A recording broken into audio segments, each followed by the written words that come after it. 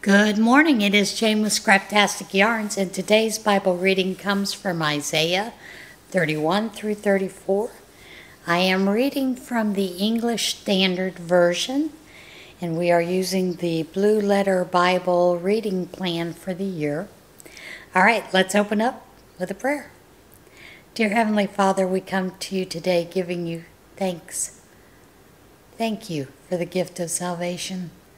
Thank you for the work that you do in each and every one of our lives every single day.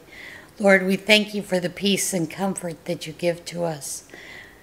Mostly, we thank you for just being our Lord and our Father, a Savior, someone we can turn to in times of trouble, need, and distress, but also to turn to you, to praise you, to give you thanks for those beautiful things you do in our lives.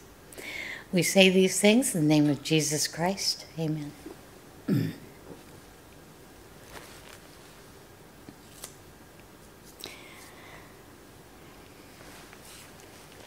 me get the glasses on.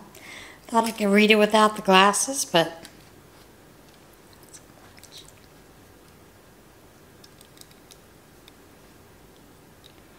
a king will reign in righteousness. We'll get to that in a moment. Woe to those who go down to Egypt. Woe to those who go down to Egypt for help and rely on horses, who trust in chariots because they are many, and in horsemen because they are very strong, but do not look to the Holy One of Israel or consult the Lord. And yet he is wise and brings disaster. He does not call back his words, but will arise against the house of the evildoers, and against the helper of those who work iniquity.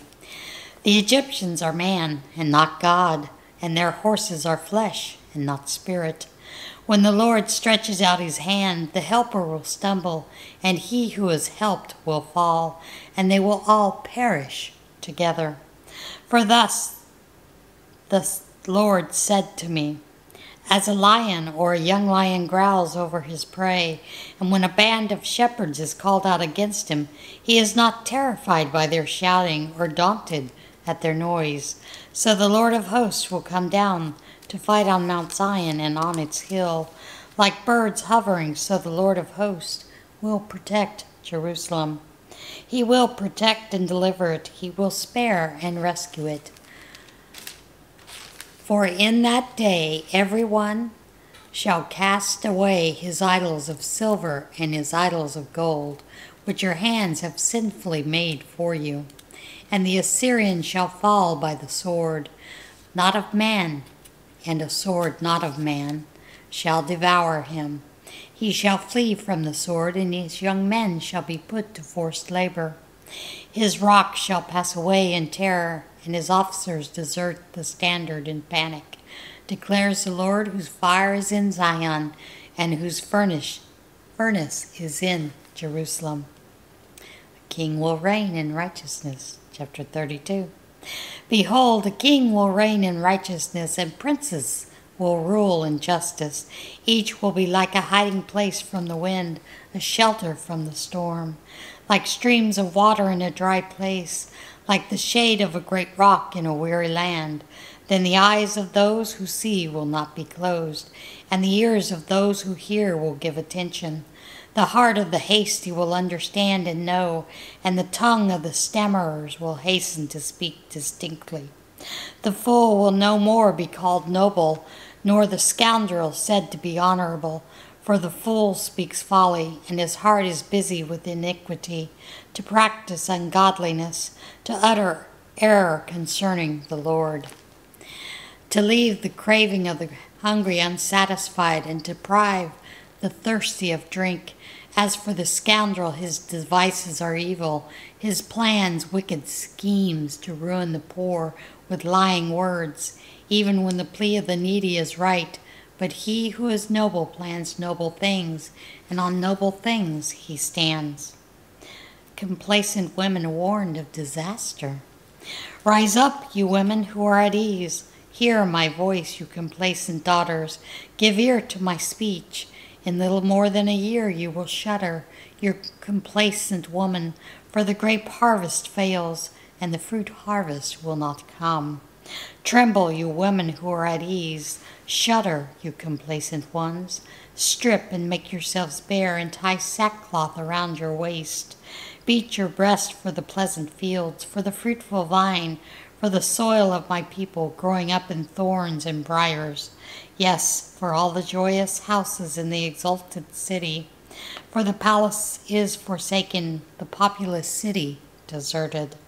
The hill and the watchtower will become dens forever, a joy of wild donkeys, a pasture of flocks, until the Spirit is poured upon us from on high, and the wilderness becomes a fruitful field, and the fruitful field is deemed a forest. Then justice will dwell in the wilderness, and righteousness abide in the fruitful field, and the effect of the righteousness will be peace, and the result of righteousness quietness and trust forever. My people will abide in a peaceful habitation, in secure dwellings, and in quiet resting places. And it will hail when the forest falls down, and the city will be utterly laid low. Happy are you who sow beside all waters, who let the feet of the ox and the donkey range free. Chapter 33. O Lord, be gracious to us. Ah, you destroyer, who yourself have not been destroyed, you traitor, who none has betrayed. When you have ceased to destroy, you will be destroyed, and when you have finished betraying, they will betray you. O Lord, be gracious to us, we wait for you. Be our arm every morning, our salvation in the time of trouble. At the tumultuous noise, peoples flee. When you lift yourself up, nations are scattered, and your spoil is gathered as the caterpillar gathers. As locusts leap, it is leapt upon. The Lord is exalted, for he dwells on high. He will fill Zion with justice and righteousness, and he will be the stability of your times, abundance of salvation, wisdom, and knowledge. The fear of the Lord is Zion's treasure. Behold, our heroes cry in the streets. The envoys of peace weep bitterly. The highways lie waste, the traveler ceases. Covenants are broken, cities are despised. There is no regard for man. The land mourns and languishes. Lebanon is confounded and withers away. Sharon is like a desert, and Bashan and Carmel shake off their leaves. Now I will arise, says the Lord. Now I will lift myself up. Now I will be exalted. You conceive chaff, you give birth to stubble. Your breath is a fire that will consume you, and the peoples will be as if you burned to lime, like thorns cut down that are burned in the fire. Hear, you who are far off, what I have done, and you who are near acknowledge my might. The sinners in Zion are afraid, trembling has seized the godless. Who among us can dwell with the consuming fire? Who among us can dwell with everlasting burnings? He who walks righteously and speaks uprightly, who despises the gain of oppressions, who shakes his hands lest they hold a bribe, who stops his ears from hearing of bloodshed and shuts his eyes from looking on evil. He will dwell on the heights. His place of defense will be the fortresses of rocks. His bread will be given him. His water will be sure. Your eyes will behold the king in his beauty. They will see a land that stretches afar. Your heart will muse on the terror. Where is he who counted? Where is he who weighed the tribute? Where is he who counted the towers? You will see no more the insolent people, the people of an obscure speech that you cannot comprehend, stammering in a tongue that you cannot understand. Behold Zion, the city of our appointed feast. Your eyes will see Jerusalem, an untroubled habitation, an immovable tent, whose stakes will never be plucked up, nor will any of its cords be broken.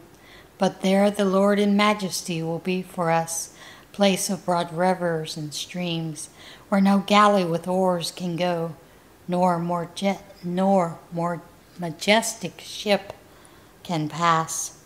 For the Lord is our judge, the Lord is our lawgiver. The Lord is our king, he will save us. Your cords hang loose, they cannot hold the mast firm in its place, or keep the sails spread out. Then prey and spoil in abundance will be divided. Even the lame will take the prey, and no inhabitant will say, I am sick. The people who dwell there will be forgiven their iniquity. Judgment on the nations. Draw near, O nations, to hear, and give attention, O peoples. Let the earth hear and all that fills it, the world and all that comes from it.